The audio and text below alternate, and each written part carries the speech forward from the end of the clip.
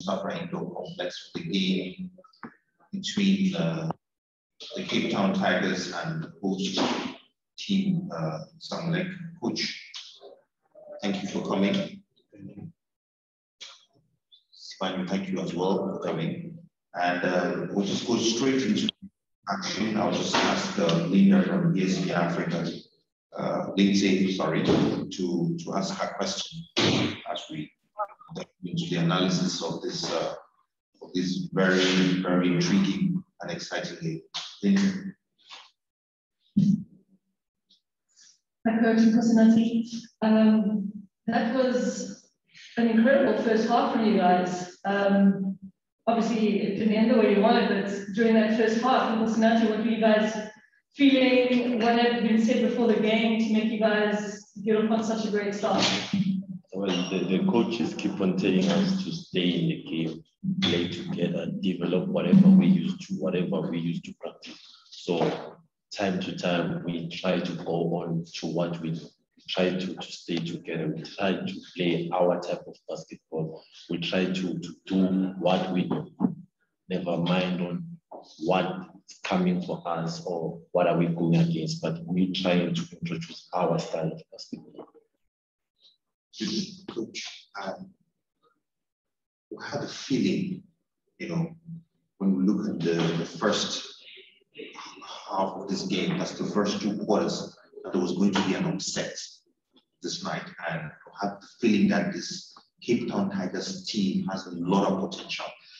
But there's just that, that hurdle that the team needs to cross to be able to clinch that first important victory in this Basketball Africa League. And I think there's a lot of optimism in the next 3 games. Do you share the same opinion, looking at the way the team played, especially in the first half of this game? Yes, I think definitely gonna get over that hurdle.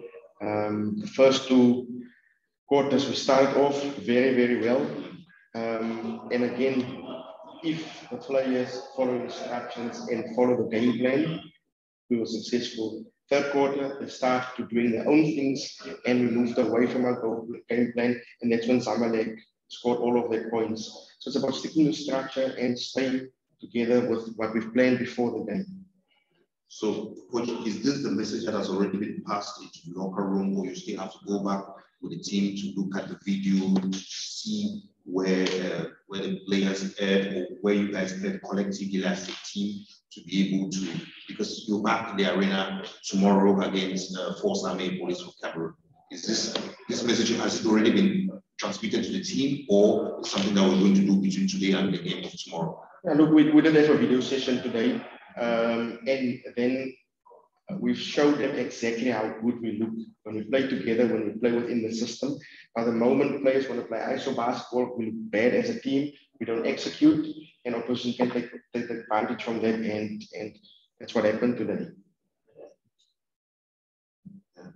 When you look at the way your team played, like the way your teammates, you guys played together in the first half of this encounter, what are some of the positive aspects? Because what are some of the positive aspects that you picked from this game, which you can replicate in the next 3 games? Well, the one positive aspect we have to use is us staying together, us playing our type of basketball. Because whatever we got playing together, it's good results. But now, when time goes, some of us decide to play ISO basketball, it looks terrible. But us sticking together, it works for us. That's what we've been practicing to do. That's what we've been told to do. Coach, what impact did it have to have Billy and Jamel on the starting team tonight as opposed to in the first game? Could it have a big impact on the morale and also on the game plan? Yes, I'm happy you touched on that point. Going back to Monday's game, we've been training for 2 months with 5 players as a starting 5. You work on a structure, and suddenly a few hours before the game, you must now replace. Guys' mindsets must change. Normally, they get 4 or 5 minutes. Now they must get 15 to 20 minutes. So it was good to have them back. But I also just feel that if they played, this was going to be our second game together in the Basketball Africa League, and then continuity would have been better as a team. I think we're going to get better. I see this officially as our first game where we played the 12. So definitely positive results tomorrow and the days to come. But it's good to have them back. One thing that the opposition couldn't do was ball pressure, because both Jamel and Buddy are good ball handlers. So I was happy they couldn't press us. Vestila played a better game because of that. So a lot of positives to take out of the loss. Thank you very much, Coach. I will let you and Simanyoni go back and rest, because tomorrow, we have back-to-back games. And then, of course, I wish you the best of luck for the rest of the next 3 games, and looking forward to seeing you here tomorrow with a victory. For the W, thank you so much. Thank you.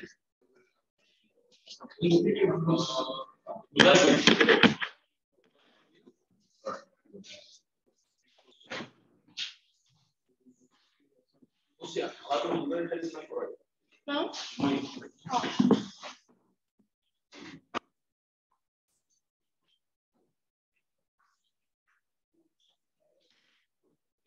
Okay, we're going to start this post-game press conference between the game between the Cape Town Tigers from South Africa and Zamalek basketball, the host team of the 9th conference of the Basketball Africa League. I'll just give a reminder of the final score: Cape Town Tigers 77, and Zamalek 101 points. Thank you very much, Edgar and Coach Phil, for joining us this evening. Coach, well, it's a game of numbers. 1, 2, 3, 4, 5 of your players scored double-digit points, 22 assists, the efficiency rate of 121. The team, Zamalek, despite the pressure of playing at home, positive pressure, of course, is cruising to Kigali. Is that your opinion? And then let me just ask the question I asked Petro's coach: are you overly confident, or you're just doing your job as a team? Yeah, I was going to say that didn't feel like cruising to me. That's a good Cape Town team. That's a much different team than what played against Petro. They're missing their 2 best players in that first game. We were down in the half. So that was a hard fought win. I think our guys did a really great job responding at halftime. And I think I told them in the locker room, I think the half of basketball that they put on the floor in the second half is as good as I've seen at any level in a long time. So if we can sustain that, then yeah, that would be great. But we know, these teams are all good. They're here for a reason. So we've got to be that good in our next game and every game after that.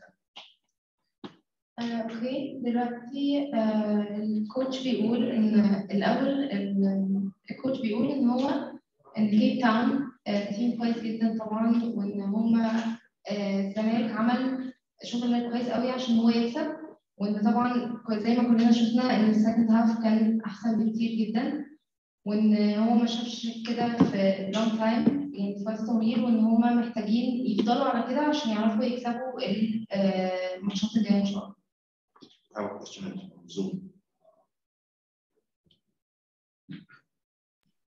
Coach, congratulations for the win. Actually, I have this one question. In the first half, Cape Town Tigers seems to play a lot of defense, switching from zone to man, and cause some defensive stops. I wonder, what are you going to do some adjustment when you're playing against Petro de Luanda? You're playing on Friday again, because they are so good at switching defense and doing all those tricks. Are there any adjustments that you're going to take on the next game? Yeah, that's a good question. Obviously, I don't want to give Petro our scouting report in our press conference, but they're a really aggressive defensive team. They trap a lot. So I think for us, there's some lessons we can learn from this game that will help us. And I'll tell you what they were after the game against Petro. السؤال كان لو في أي تعديلات هتتعمل على الماتش الجاي عشان يلعبوا زي ما لعبوا النهارده، والإجابة كانت إن هو طبعا مش عايز يحرق اللي هيحصل، بس هو ممكن يتكلم عن الحاجات دي بعد أما ماتش يوم الجمعة يخلص.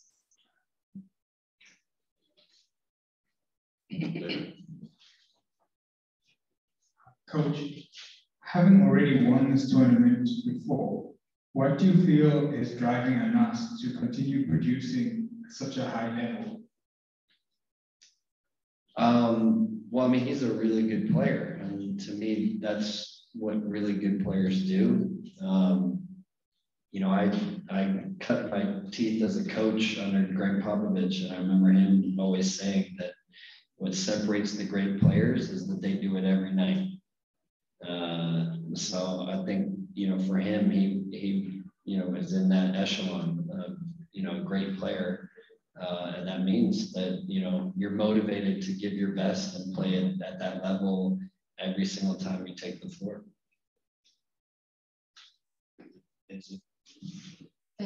Okay, go ahead with the translation. كان الأول بيقول إيه هو اللي خليه يكسب البطولة تاني مع إنه كسبها قبل كده، إيه اللي حصل ده؟ فالكوتش رد وقال إن هو طبعا في كذا حاجة تخليه يعني التيم بالذات البلايرز اللي عنده إن هم يكون عندهم تحفظ ده.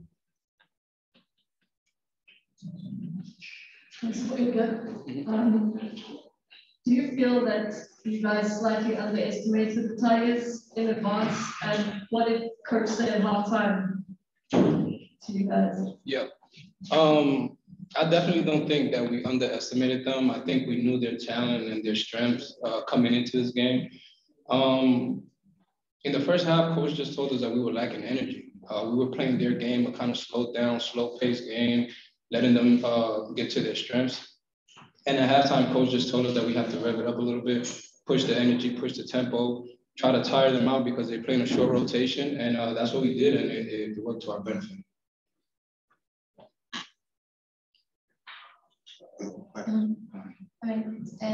سألت لو هو شايف إن هما قللوا من شأن التيم التاني، فهو قال إنه لأ، إن هما كانوا يعني بيلعبوا كويس، بس هما حسوا إن هما المفروض يحطوا مجهود أكتر في الشوط التاني عن الأولاني. I have two questions, one for the coach and one for Susa.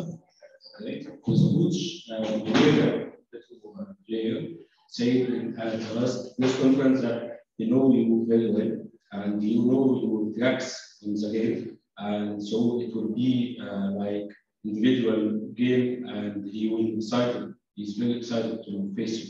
He's the man. Okay, and for Susa, I will see that the match against Belgium with the fans, the Zamalek fans in Egypt, maybe who will win the match? He will be at the top at the end of this tournament.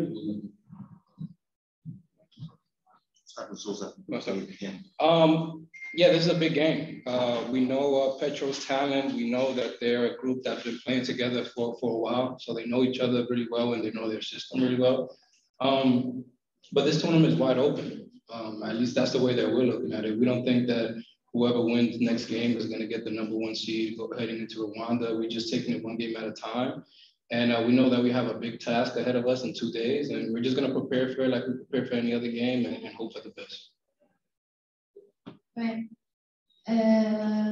هو بيقول إن هم عارفين إن بيترو إن هم عندهم مواهب كتير، ويعني مواهب متعددة عندهم، بس هو عارف برضه إن البطولة دي كبيرة، وهم برضه عارفين إن هم عندهم هدف معين كبير عايزين يوصلوا له الجمعة، وإن هم هيشتغلوا عليه عشان يوصلوا. There's a question. Coach, yeah. Coach has the question. Yeah, Morelia, the player for Petro, saying that he know you very well. And it's a game on Friday, it will be like individual game between you and them because he loves your tricks on his games and he will be very excited so much. So if you have any message to Morelia and the better game. He's trying to stir something up. I mean, obviously, I know those guys really well. I coached them on the national team for a number of years. I think really highly of a lot of the guys on that team. I could text him my response. So you know, we still have that kind of relationship. But you know, I love the guys in our locker room, and you know, I wear Zamalek on my chest right now. So, or I guess not tonight, but normally. You know, when I see them in the cafeteria at the hotel, you know, we hug and catch up. But when we walk out onto this floor, you know, now we're enemies, and that's just the way sports works. هو بيقول إن هو عارفهم كويس وإن هو طبعا كان بيدربهم قبل كده في الناشونال تيم وإن هو ناس كويسة وإن هو قرر إن هو هيرد عليه في رسالة أحسن مش هيرد هنا وإن هو بيحب الفريق اللي هو بيمرنه دلوقتي والناس اللي معاه في الفريق اللي بيبقوا معاه في الأوضة في نص الوقت وإن هو دلوقتي الفريق اللي هو لابسه هو الزمالك وإن هو بس برضه في نفس الوقت هو لما بيشوفهم بيسلم عليهم عادي وهو عمره ما هيكون أعداء معاهم. Any last questions? Okay, fine. Thank you very much. Thank you very much. Thank you guys. And congratulations.